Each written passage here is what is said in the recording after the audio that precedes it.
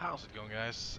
Javlar back again with not really a guide this time, just some gameplay. I will talk about some of the differences from before the patch and after the patch, and I'll cover some of the things that I think I forgot last time. So if you're looking for an in-depth guide, then go back and look at my previous video. So just to quickly cover what I've got so far, what I've upgraded since the last time. Still passive systems, just a couple of points, nothing special. Utility, I've got one more point into decoy flares. And right now that's the next objective for me to upgrade.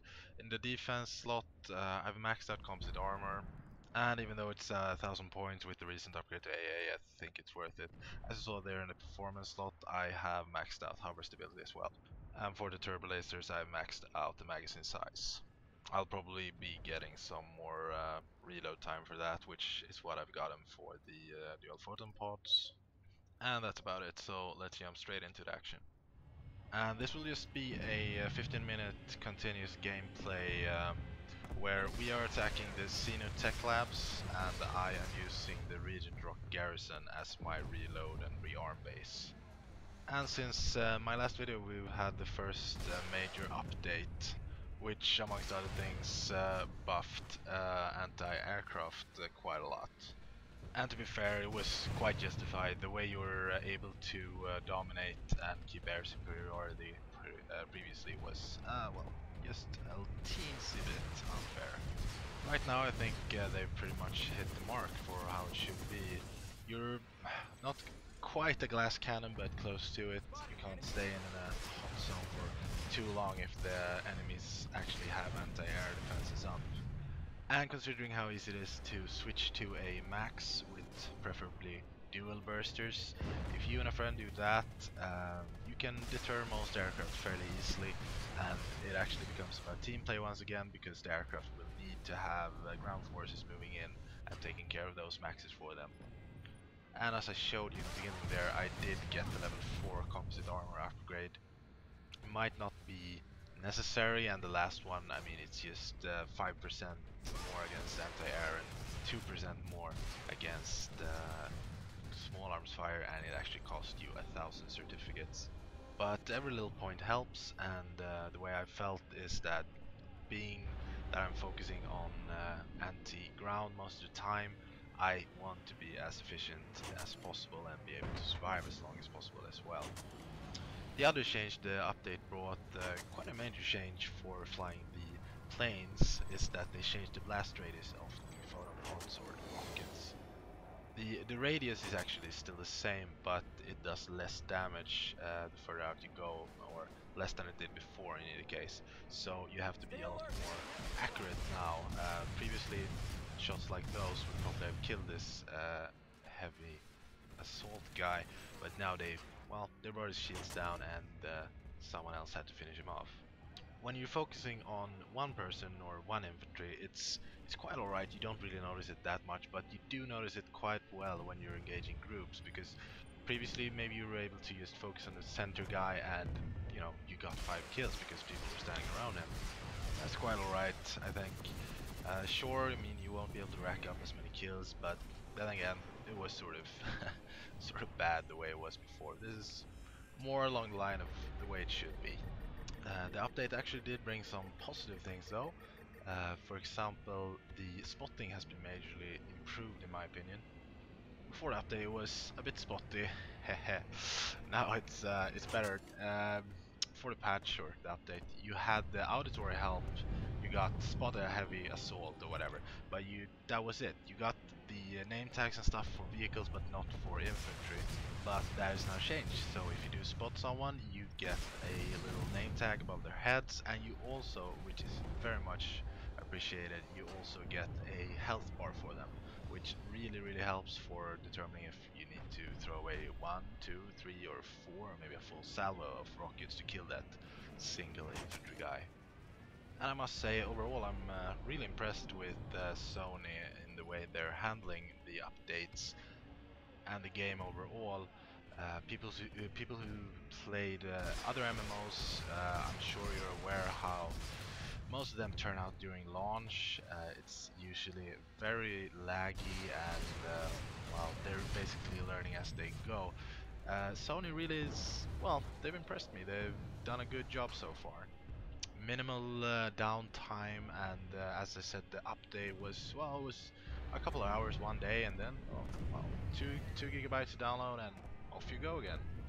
I have noticed a few bugs, not sure if they were present before the patch, but I have been playing quite a bit light Assault lately, and sometimes after maybe an hour or so of playing, my jetpack just stops working, which, well, it's quite annoying when you're, you know, trying to get a high kill to death ratio or whatever, and then all of a sudden you have to stop because you have to log out to get your jetpack working again, which is pretty game breaking if you're playing light assault.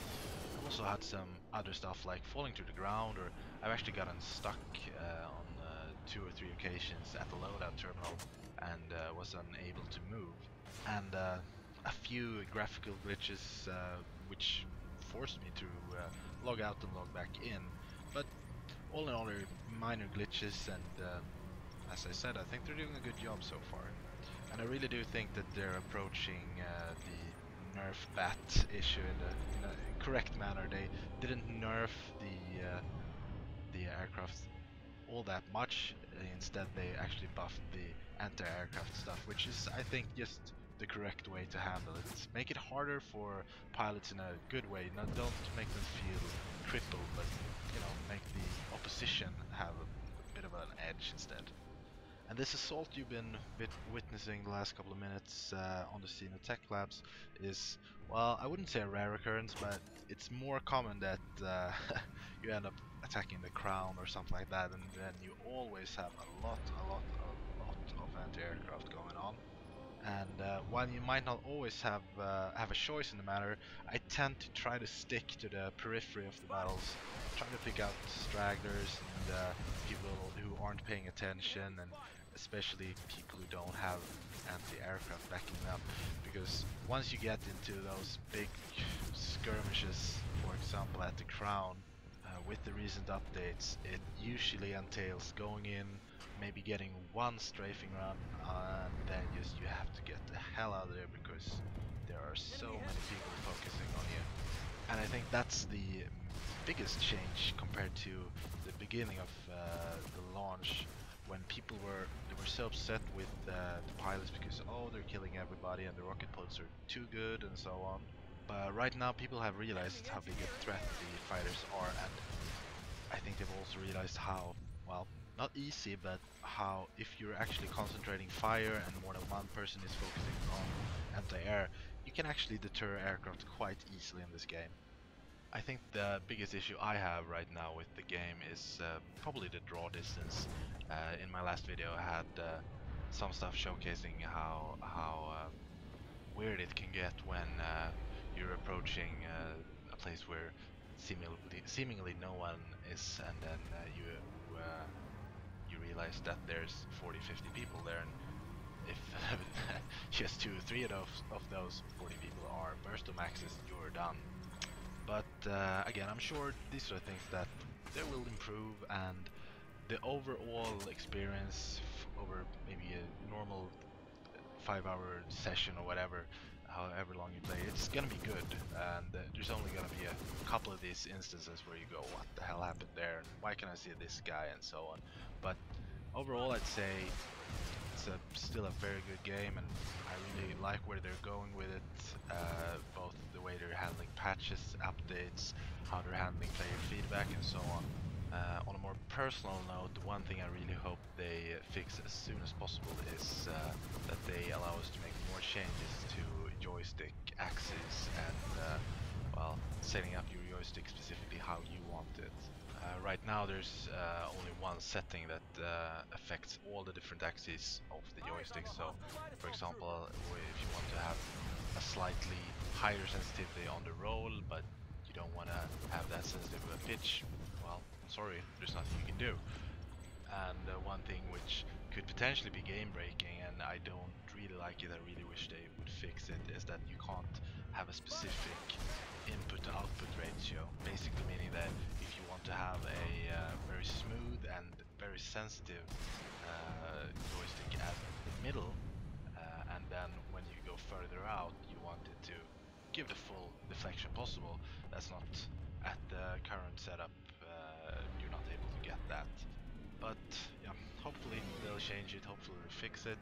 Right now it's manageable, but you sometimes feel that, oh, if they only would have fixed that, then you know, it would be a perfect game as far as flying goes. Anyways, that's pretty much what I had for you today, so I will leave you with some music for the remaining 4 or 5 minutes of this video. I am in the process of making some infantry based videos, might be guides, might be just gameplay videos like this one. If you want more guides, just, you know, tell me in the comments and I'll try to focus on stuff that you might want to hear or might want to get my opinion on. And otherwise I'll probably be making a guide for the Liberator and possibly one of the tanks. Not quite sure which one I'll start off on right now, but one of them.